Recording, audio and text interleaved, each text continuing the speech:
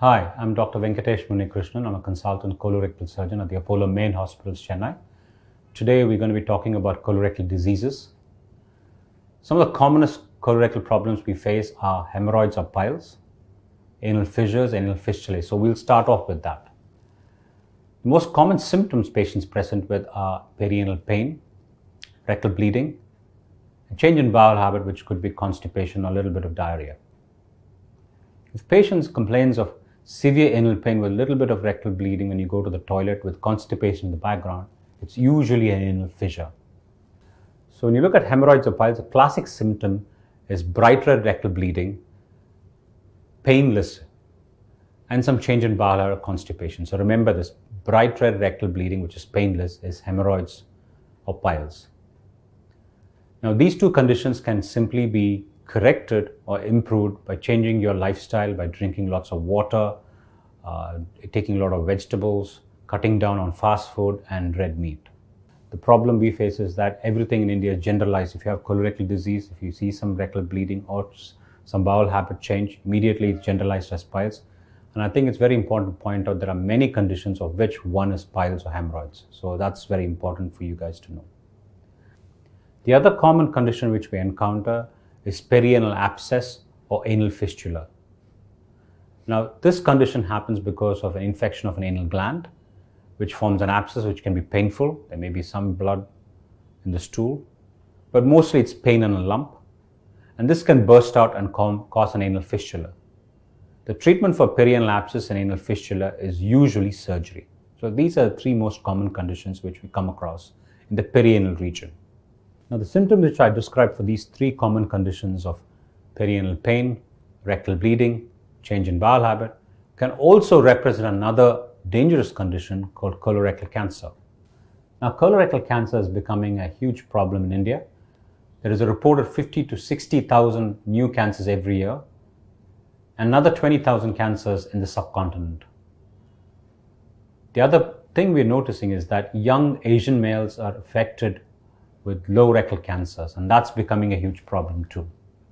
Now, the common symptoms for colorectal cancer are change in bowel habit, rectal bleeding, anemia, weight loss, and a lump in the abdomen.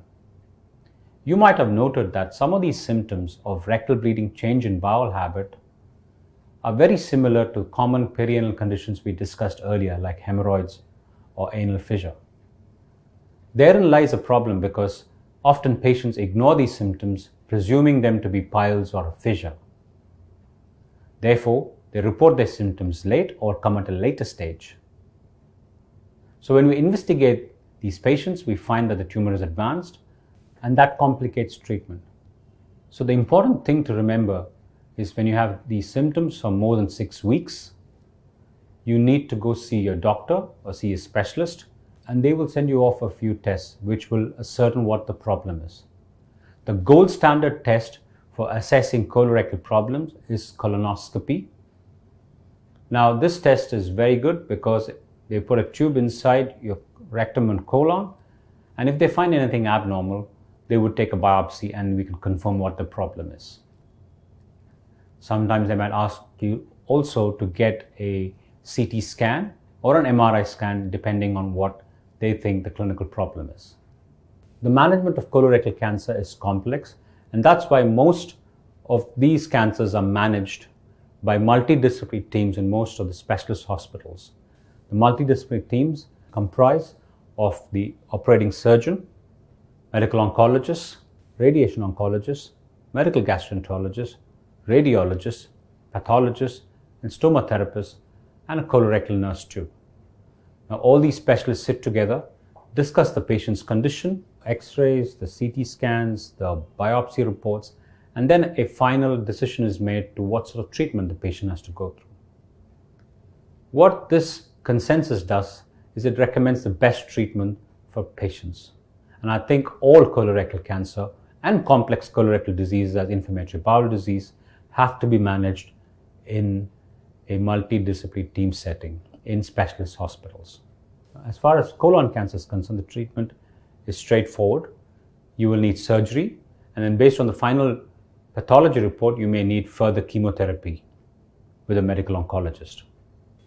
The management of rectal cancer is a bit more complex, as most of rectal cancers will need preoperative chemoradiation to shrink the tumor, followed by surgery a few months later. Most of the advances have happened in the field of rectal cancer surgery more recently with the use of robotic surgery. We at the Apollo Main Hospital have been using this for more than 4 years now and have the biggest experience in robotic colorectal surgery in the country. With robotic surgery for rectal cancer, we find that patients have less pain, lower blood loss, lower complications, quicker recovery, and lower length of stay in hospital. The Institute of Colorectal Surgery at the Apollo Main Hospital has been functional for the last 4 years.